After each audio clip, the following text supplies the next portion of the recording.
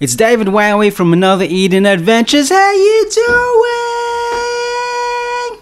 Daily routines with Another Eden. There are thousands, millions, gazillions of things you can do in Another Eden. It's such a massive game. Where do you start? Well, it depends on what you want. I did a quick guide for you for some daily things you can do to increase your Chrono Stones, which helps you unlock more characters, get more character upgrades, or even unlock free characters, find the best weapons, armor, and equipment in the game, and get the best Grasta that gives the best bang for your buck. Once again, don't forget to like and subscribe to help this community grow. And if this helps you in any way and you're feeling a bit generous, don't forget to donate a thanks. Thank you so much, by the way, to the anonymous people who have already donated. Thanks. It means a lot. I don't know who you are, so I can't shout you out, but thank you so much. Alright, the first thing I would do if I wanted to unlock more Chrono Stones, and probably the easiest thing you can do, is log in daily. So when you log in daily, you'll automatically get 20 Chrono Stones, and sometimes this increases if there's a current campaign running.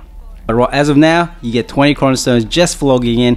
And then if you go tap on menu and then look at the top left of the screen, you just have to watch 5 ads, and then you'll get either 5 to 20 Chrono Stones, 1 green key or 1 red key each time you watch the ad.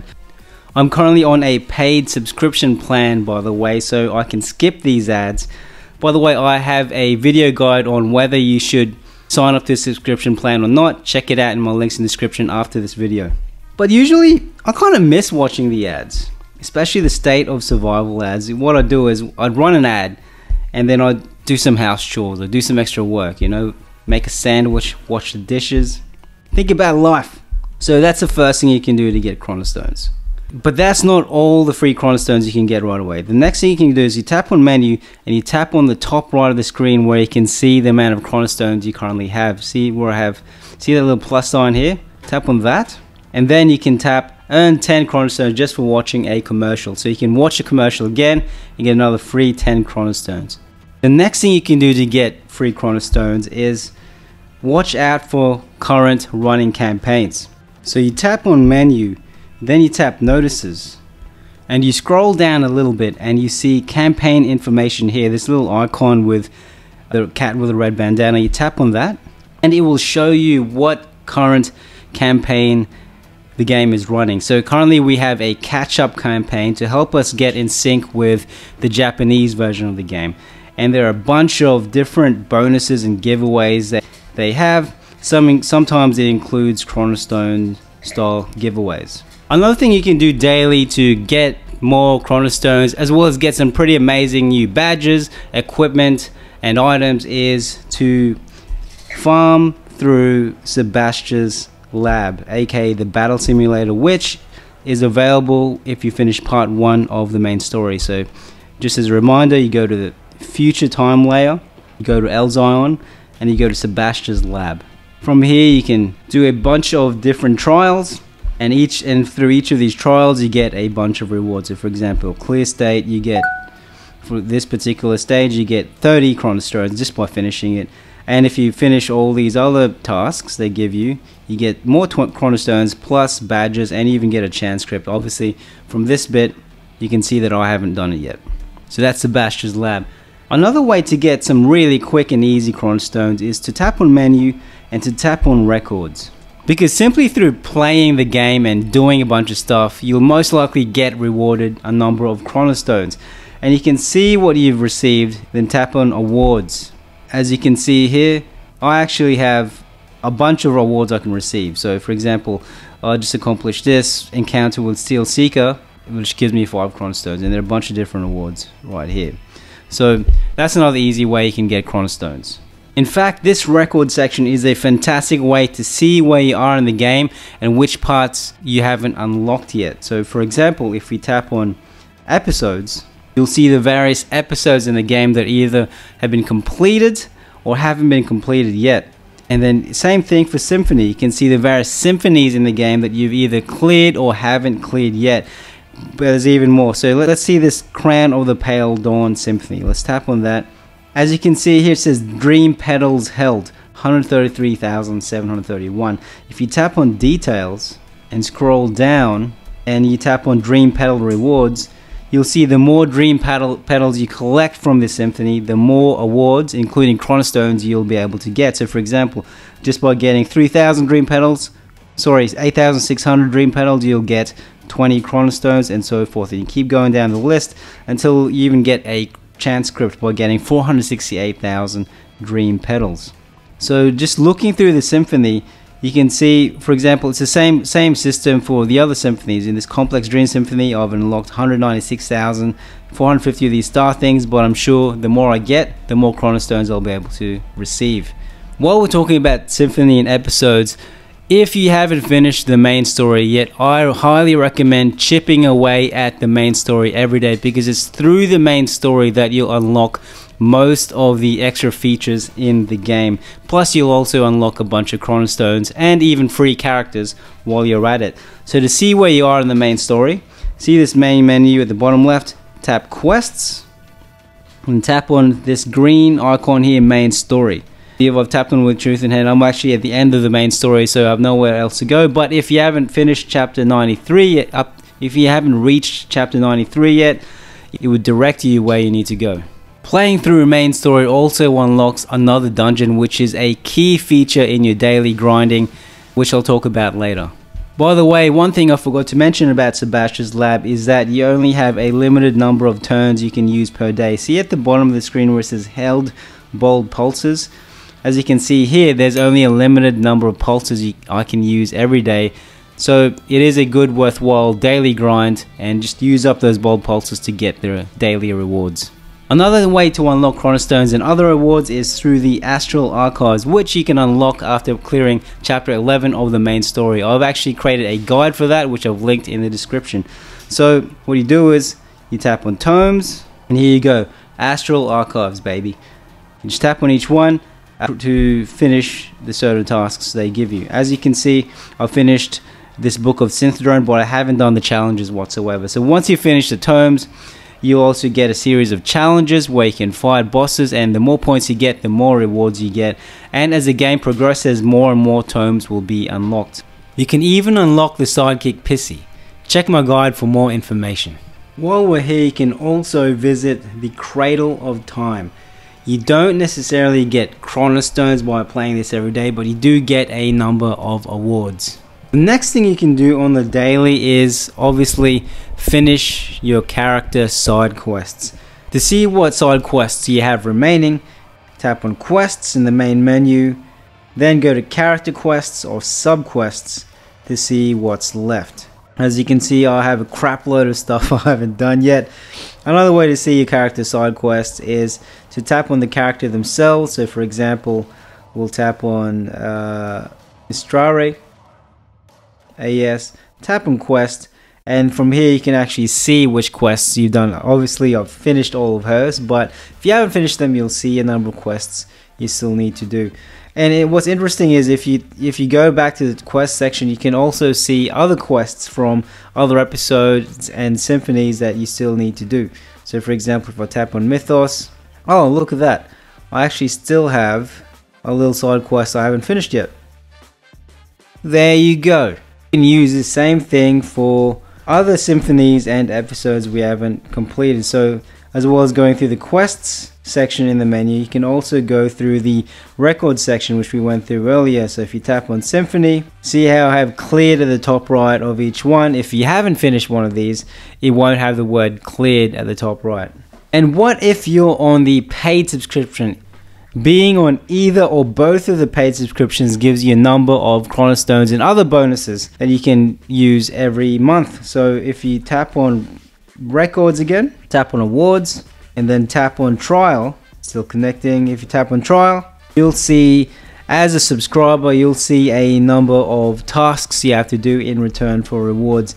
So if you're on the more expensive subscription, you'll have these tasks with a little blue and yellow icons next to them. If you're in the first tier level of paid subscription, you'll see the ground tasks. Trials of a Warrior, for example, Grand Trials of a Warrior, where here it says, win 25 battles and in return you'll get 15 Chronostones. And this God of Heaven subscription I'm on, you'll get 10 light or shadow points to the character of your choice by completing clearing the Other Lands El Zion region. So either of these trials do give you a number of Chronostones or other item benefits. And if you're thinking about farming gil on a day-to-day basis, which you really, like, if you've played the game long enough, you really shouldn't need to farm gil. But if you're into it, I don't know why, you can go to the Sealed Realm and go to Ephemeral Time Space, where you can defeat a bunch of bad guys, get a bunch of gil. But if you just play through the game, man, you will eventually just accumulate a whole stack of gil. If only it was that easy in real life, right? So now let's talk about characters. There are things you can do every day to either upgrade your characters or unlock new free characters. So let's talk about unlocking free characters first. There's pretty much most symphonies and episodes and extra side content you will play in this game will unlock a free character. Even if you play through the main quest, you'll be able to unlock numerous free characters for your party. Playing through the latest part of the main story obviously will get you Ash tier, and if you play through the latest Apocrypha series, you'll be able to unlock Non-AS, Noxus, and Noxus AS, who are pretty reasonable characters. And second to that, if you wanted to unlock some pretty decent free characters, you can then try playing through the second Tales of Symphony side quests, which will unlock a number of Tales of characters who are pretty great. And obviously the Complex Dream collaboration, where you can unlock the Chrono Cross characters Kid, Surge, and Harley, and the little blue guy, what's his name? What's his face? Sparky, the creepy one. It may also be worth playing through Complex Dream because it is the only collab so far that has an expiry date. I also forgot to mention to check your inbox because a lot of the rewards or campaign bonuses do come straight to your inbox. They don't actually automatically go to your Chronostones number count. They actually go to your inbox. As you can see here, there are a bunch of messages I still haven't opened. 50 Chronostones, look at that.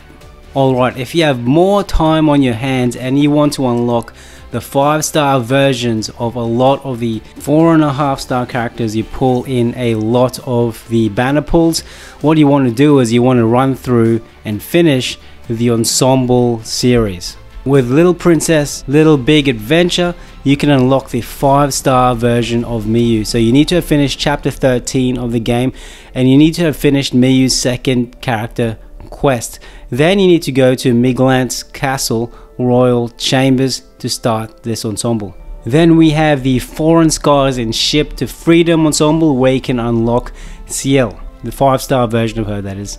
To start this ensemble, you need to have completed chapter 20 of the main story, as well as Ciel's second character quest. Then go to El Zion Gamma District to follow the prompts, and once you finish this, you get Ciel's 5-star. Next ensemble is probably one of my favorite ensembles, which is the Heroes of Bygone Days and Engraved Oath. You need to have finished chapter 25 of the main story, and with this, once you finish this ensemble, you get the 5-star version of May.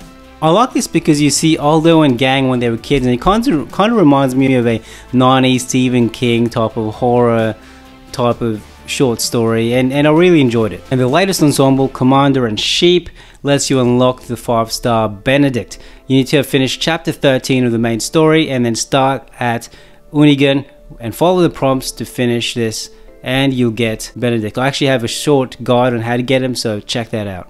There are also a lot of other free characters that are worth mentioning, such as Garyu, Serene, Azami, as well as their corresponding AS quests. They're still up to date today. They haven't been overly power crept. Look up guides on how to get them on the Another Eden wiki. And if you're enjoying this video so far, don't forget to like and subscribe. And if you're feeling generous, don't forget to donate a thanks, man. Another good free character to unlock is Aisha. I did a free guide on her on how to get her too, so she is a great fire and water support unit. Another unit that is power crept but is still interesting anyway is Straw Boy. So Straw Boy is a completely free unit that you get from completing chapter 58 of the main story. The interesting thing about Straw Boy is once he reaches level 80, you can actually resurrect him from the dead, and not from the dead, but you can actually bring him back to life in an interesting way, and he gets 1 new light point each time you resurrect him. So once you resurrect him, he starts at level 1, and each time you resurrect him, you get him 1 extra light point. So you eventually build him up to 255 light points, and each time you level him up, you can actually choose what kind of elemental user he will be. I'm hoping he gets some kind of upgrade in the future because he is power crept now, but we'll see what happens to him in the future. Another thing you can also do is fishing. You need a whole guide to go to fishing, so just look it up on the Another Eden wiki. But essentially, once you've fished enough, you'll unlock the free character Livia. And you can also get Livia another style, though both of them arguably, you know, are power crept by a lot of the characters today. But still, if you're a completionist and you want these free 5-star characters, go ahead, man. And if you got a lot of time on your hands, do it. I haven't done it myself personally. Another thing you can do is upgrade your existing 4.5-star characters to 5 stars. So how do you do this? Let's say you have the 4.5-star unit of Sesta and want to make her a 5-star character to really unlock her full potential. You look her up on the Another Eden wiki. See where I'm here? What you do is you scroll down and you see that little table here where it shows the rarity and the star level. If you scroll down to the 5th row, you'll see 5-star, then you'll see Fenrir. So you click on this and you'll see you'll need 1 Fenrir tome to help unlock her 5-star, as well as a number of other items I mentioned earlier. But the main one you want to farm for is the Fenrir tome, and if you look here in this table, you can see it's obtained from another dungeon, Industrial Ruins. Essentially, you need to keep playing through another dungeon, Industrial Ruins, until you pull the Fenrir tome at the end of until the end of the dungeon. And there's a gacha component to it, so you won't always get it at the end of each term. As you can see here, there's an average 2.8 chance of unlocking it, so good luck, mate. Another thing you can do daily to really upgrade your characters is to increase their light and shadow points. So for the gacha characters, the only real way to increase their light and shadow points is through finding light and shadow items such as Guiding Light Katana, or pulling the same character in a banner pull. But for free characters, you can actually increase their light or shadow points by completing dungeons. I did a complete guide to this, so check it out after watching this video. This also includes a mention of Toto Theatre World, which a lot of people use to increase the light or shadow points of a lot of their characters. The next thing you can do every day is to work on building up or obtaining the true manifest version of your character's weapons. So to find out which characters of yours still need a true manifest unlock, go to menu, go to records, go to catalog, and then go to manifestation. So this is the list of characters I've unlocked the true manifest for, and the characters I still haven't even started or still need to unlock. So for example, I've gotten Mighty's true manifest, but I still need to unlock Shigura's true manifest, for example. Another thing you can do daily is to farm for experience points. So my favorite way to build up or level up my characters is to go to the Sealed Realm Transitory Time Space Dungeon. I did a whole video that a lot of other people like to fight Cyrus in Sebastian's lab. I'll link to the video comparing the two in my description. The challenge with both these ways though is they require either red or green keys or bold pulses, so you're limited to the number of times you can do them per day. A newer way that people are using to get more experience points, and thanks to Best Boy for reminding me about this, is the phase shift, which unlocks through part 3 of the main story. So essentially you find these things called phase shifts within the hollow time layer. In these phase shifts you fight some pretty difficult enemies which give you a whole bunch of experience points. My only gripe with phase shifts is that you typically need one or a handful of really good units to carry everyone else you're trying to level up. Compared to the transitory time-space dungeon where you can have 5 level 1 completely new units and just one other strong level 80 unit like Flamelopus who can carry everyone else. And because of this, I personally think you can level up more characters at a faster pace. But once you reach endgame, the number of high class scrolls you receive are so abundant that you can essentially just level up characters using high class scrolls. See this? I have 999 plus. I can just keep level characters if I want to. There are also a number of Grasta items and equipment you can get that increase your experience points. Speaking of weapons and equipment, another thing you can do daily is grind through everyone's favorite grinding through placey time twisted maze, which is in Arat Maze Village, which you can unlock as part of playing Apocrypha. I did a whole guide on O-Parts, which talks about the awesome weapons, equipment you can get from Twisted Maze, and when you trade the items you unlock from there. So check that out. But essentially you can get a bunch of some of the strongest weapons and armor in the game from this. What's even better is you can even get some of the strongest weapons and armor in the game that you can equip with level 1 characters, which is crazy, man. The next thing you want to start aiming for is, if you've reached the main story part 3 of the game, is search for the Elpis weapons, which you can essentially unlock by playing the bounty hunter missions. It's a huge journey to get them and I highly recommend using O-Parts to get stronger weapons first, but the Elpis weapons are pretty satisfying to unlock, so you can also aim for them. And as a reminder of another thing you can work on daily is, have you beat all the Ukwaji's yet? Have you unlocked Ukwaji, and have you got the Ukwaji weapons and armor set yet? You can smash him daily to eventually unlock all the weapons and armor. As you can see, I think I have 1 left. I can probably do that now. And last but not least, in terms of weapons that may be interesting that you can unlock, special shout out to Best Boy for suggesting these, are the lunar weapons, which you can unlock from the Zerbeia continent.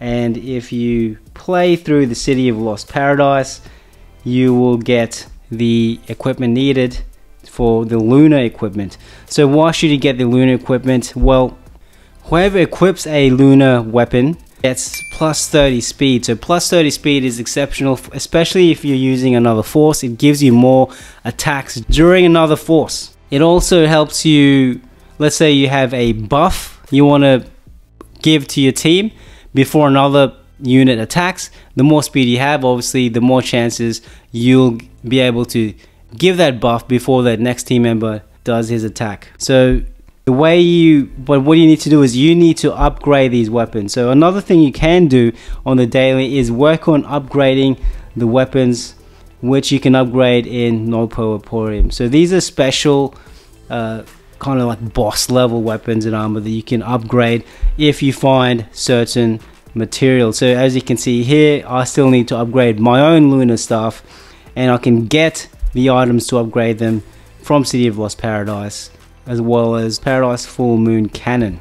And last but not least, the next thing you can work on every day is building up your Grasta. As we all know, Grasta is one of the key items or equipment you can have in the game to really help you win. Most of the YouTubers you see beating those bosses in 1 or 2 turns is because they have Grasta equipped. I did a whole Grasta guide, which I'll link in my description, or you just search for it, Another Eden Adventures Grasta guide. Essentially, I like to focus on 3 places when farming for Grasta. And shout out to Best Boy for clarifying why you should focus on these 3 places. Essentially, I'll just run through them and just pick up a bunch of Grasta, but he knows he told me specifically why they're important. So if you run through the present Garalay continent, you get a bunch of offensive shareable Grasta, as well as the ever so popular enhanced when max HP Grasta, as well as tier 3 level elemental Grasta. So what do I mean by shareable Grasta? So the good thing about shareable Grasta is that if one person equips it, benefits of that shareable Grasta is shared with other team members who have the same weapon equipped. So some examples of some Grasta you can get from the present Garalay continent are Power of Sorcery of Mind, which increases the critical rate of all spells by 40%, and if you upgrade it, you get an increase in 25% to your type attacks. Another example that's shareable is damage plus 30% when HP is max. When you upgrade it, that's when it becomes shareable for anyone else holding that weapon. So for example, if you have a staff, everyone else with staff gets plus 30% when their HP is max. Also, when playing through Present Garula Continent gives you a chance of getting a light point for the free character Azumi. Next, if you want to get the very popular Pain and Poison Grasta, which most players use, then you can run through Antiquity Garulea Continent. And thanks for Best Boy for this. You can also get Proficiency Resistance Grasta as well as the Elemental Skill Grastas. For example, Water Piercing Grasta for bow users so they can use a Water Pierce skill.